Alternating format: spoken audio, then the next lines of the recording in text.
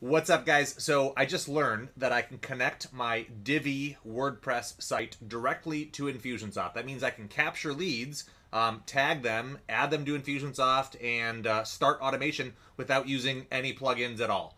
Pretty slick, and if you're interested, let me show you.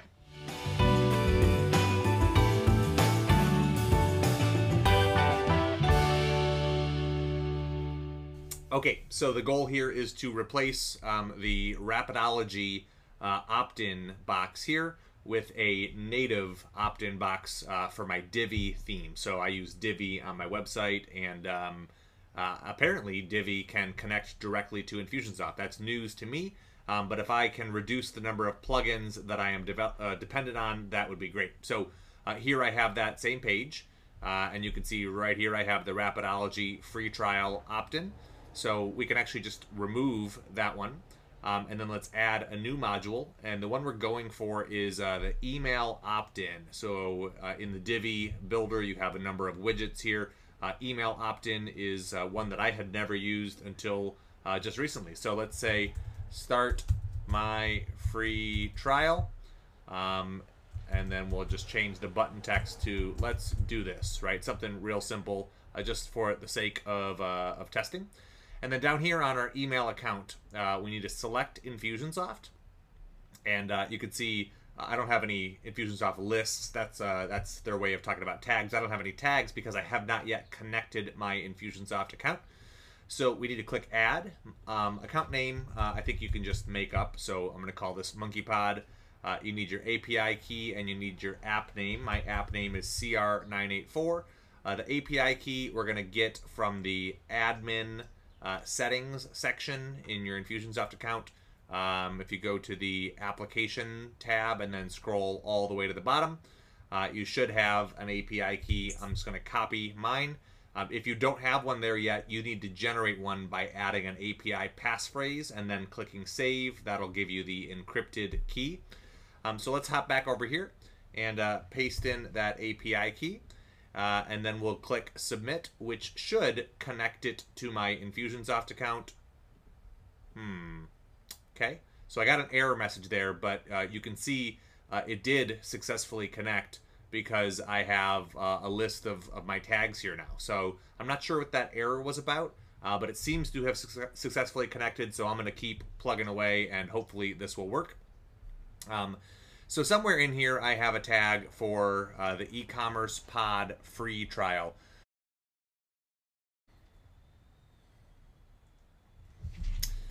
Oh, snap. I found it. Ecom pod opt-in Rapidology. That is the tag. Let's see. I'm not sure what these buttons do. Add, remove, fetch lists. Add a new account. Don't want that. Remove. Don't want that. Oh, and fetch lists would just be updating our lists there. So that's what those options are. So once I have selected those, okay, I don't think there's anything else I need to do here. Let's just see how this looks without changing any of the design settings. So let's do preview. This should load up the page and have our shiny new form there. Start my free trial, first name, last name, email. That actually looks pretty good. I don't mind that one bit. I definitely don't need last name though, so let's go ahead and remove that. Email opt-in. And somewhere we've got to be able to remove what fields. There we go. Don't need that. Use a single name field. Success action. Oh, let's display a message. Great choice. You're in. Check your inbox in a moment. Okay.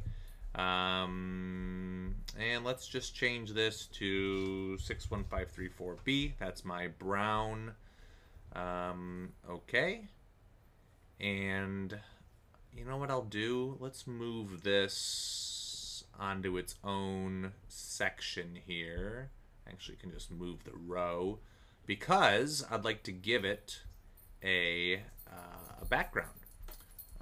I think I have a couple in here that we can use. but maybe this campaign builder set, and we can do a border on the top.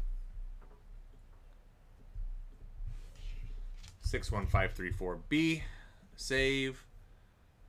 Let's do another preview, but I think, guys, I think that might be all it takes. If I can get those two boxes to be roughly the same size, that's not bad. I'm also not a designer, so I probably will end up adjusting this so that it pops, but I think that's fine. I'm okay with where that's at. I like that. I think it's an improvement over the Rapidology box. So I'm going to go ahead and publish this page. We can close the preview, and then once that publishes, we should be able to refresh this form and see it swapped out. There we go. So I got the video on the left-hand side, free trial on the right. Let's go ahead and test it. So we'll call this Divi test, and this will be admin plus Divi at monkeypodmarketing.com.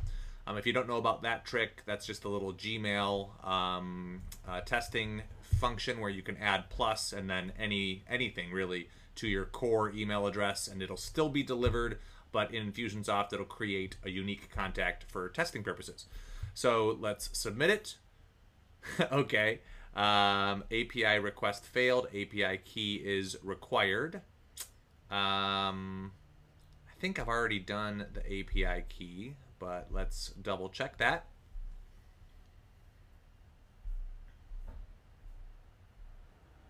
Oh, maybe my tag didn't get saved.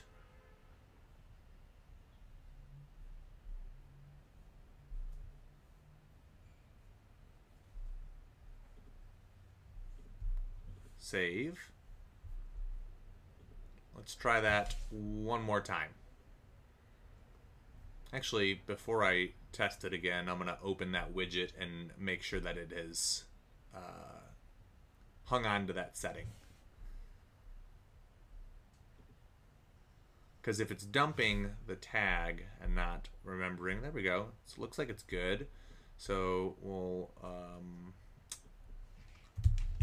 refresh this page. Got my info already. Fingers crossed. Great choice. You're in. Check your inbox in a moment. Now we can check the campaign here. Reporting.